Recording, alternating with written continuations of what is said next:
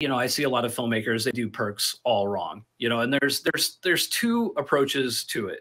You know, you can try to do, you know, like low cost, like very low cost perks. And if you do that, if you have a low goal, it can work. Like you know, there's some horror filmmakers I know on my friends list that like do serial crowdfunders, and they raise $2,000 or $3,000 per, you know, and they usually make their goals, but they, you know, they're making, you know, very small movies, you know, their perks are all like, you know, $10 and $20, you know, but if you're trying to raise more than that, you're not going to get there on $10 and $20 perks. You know, like you have to give, it's like when we were talking earlier about being afraid to ask for money, you also can't be afraid to put a value on what you're giving them. So, you know, like if you're doing physical perks on a crowdfunder, you cannot sell Blu-rays for $25 and make a profit to make your movie. You know, like the costs, the shipping costs, the manufacturing costs, the labor costs, the time, it's not worth it. Like you have to basically overprice those, you know? So like if you're going to make a go of doing physical perks, like, you know, on Craving, we charged, it was like $68 for the Blu-rays, but you know what? We sold over 100 friggin' Blu-rays. And it's going to be an awesome Blu-ray. It'll be super packaged. But at the end of the day, filmmakers got to wrap their mind around a crowdfunder. It's not Walmart. You know, you're not looking for the best deal. You know, you're trying to support the movie. And, you know, the higher end, if you have higher end perks, you're going to raise more money. You know, if you walk the walk, you know, not just, you know. Yeah, you know, and I think, would you say that is it as hard to ask for big money from less people? Is it harder to ask for big money from less people than it is less money from more people? I think it's easier to, in my particular case, we had pricey perks. You know, our Blu-ray was $80. We did, you know, on producer perks, our, you know, co-producer was like $2,000. Our associate was like $400 or $300. Our executive was $5,000.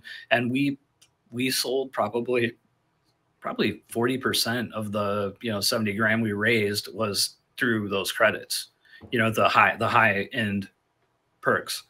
So yeah, I mean, and just think about it. I mean, if you can get one person to purchase a $2,000 perk, you know, how many was that divided by 20? You know, how many $20 perks is that to get to 200? Yeah, exactly. Or 100. Yeah. Exactly. Yeah. And like our campaign had a total of like, I don't know, 530 supporters, you know, but predominantly the bulk of the money came from the big ticket ones.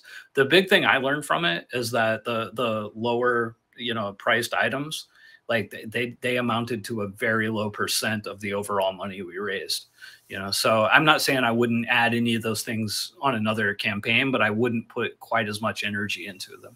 I would put more energy into the higher end things. And the other thing I think is important for filmmakers to remember is not everybody out there is you or in your, you know, socioeconomic background. So most filmmakers have this thing where they feel like everybody's like them. So if you're broke and struggling, you think everybody's broke and struggling.